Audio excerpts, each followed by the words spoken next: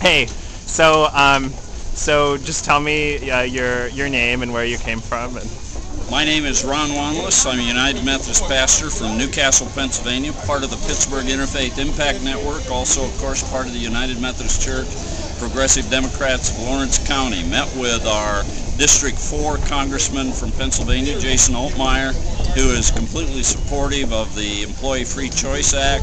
Met with Senator Casey's staff, also completely supportive of the Employee Free Choice Act. And Joe Sistak, and of course he's completely supportive of the Employee Free Choice Act. We wanted to give them support and to continue to work toward that, and also, of course, lay some groundwork for some workforce development plans that we're going to bring in next week.